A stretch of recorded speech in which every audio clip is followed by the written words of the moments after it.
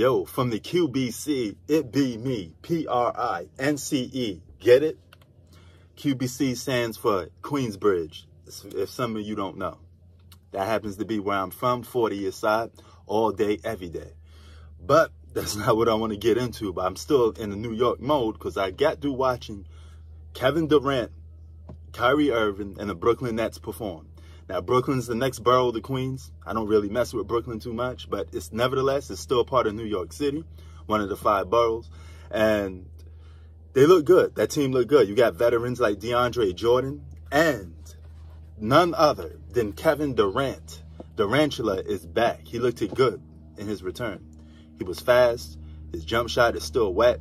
You know, that looks like Kevin Durant of old, top 5 player in the league. And Kyrie Irving poured in 18 points, had a great game. So nevertheless, those guys came through, they performed, and they did their thing. Now, it was against the Washington Wizards. Wizards are going to be like a lower seed playoff team competing for a playoff spot. They got Westbrook in there. They got Bradley Beal. So they should definitely be competing for a playoff spot this coming season. But can the Brooklyn Nets make it out the East? That's the question. I think they can. They got all the right materials, all the right players, you know, 2 all-stars and role players. That's all you need. You don't need to stack the deck. You don't need to add this and that. You know, you don't need to go over the top with talent. 2 superstars and role players playing their part should be more than enough to get to the playoffs or even the finals. You know, we seen this last season, 2020. Lakers win the championship with 2 all-stars and role players.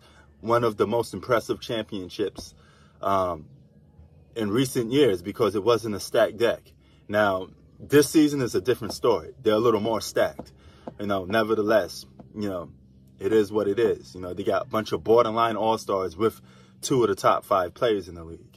So I hope that we get to see a Brooklyn Nets versus Lakers finals. Okay.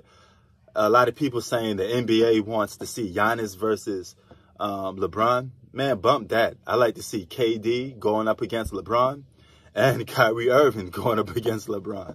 You know, you got 2 guys that don't like LeBron and be perfect for a finals matchup, you know. So I can't wait to see that. But nevertheless, New York is in the building.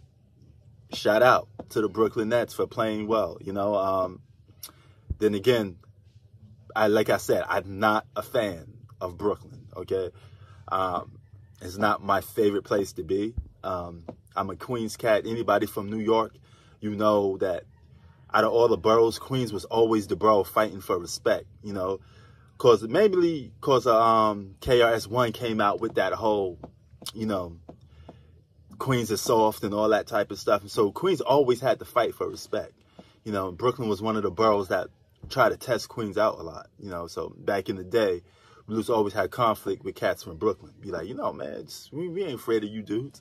But nevertheless, I'm going to be the bigger man because Brooklyn's still in New York. And I like to see something from New York be successful. It can't be the Knicks. I guess it might as well be the Brooklyn Nets. And KD and Kyrie performing pretty well, you know. And I don't like those guys' personality off the court. But you can't deny their talent. They're looking good. They're playing good.